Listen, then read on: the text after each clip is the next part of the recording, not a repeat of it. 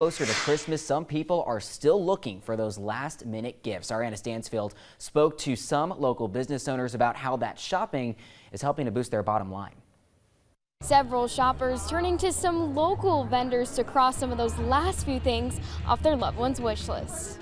Several people hitting Saturday's DeSoto Street Market to get everything they still need before Christmas Day.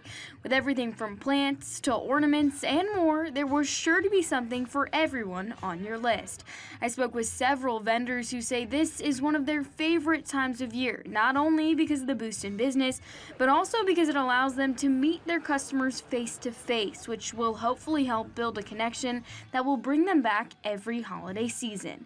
Some vendors say supporting local businesses during the holidays is one of the best ways to find someone a gift they'll actually like. Sometimes you'll just have that spark of, oh my gosh, this is perfect for that person, and find something that unexpected that you might not even know that you were looking for somebody who's on your list. It's just really touching when you actually get something handmade versus in a big box store, because it means you really thought about what that person likes and you thought enough to just pay the extra dollar to help someone else support their family. Vendors say this boost in business doesn't end after Christmas Day, but continues to grow after some people receive gift cards or money as a gift and choose to spend it here locally.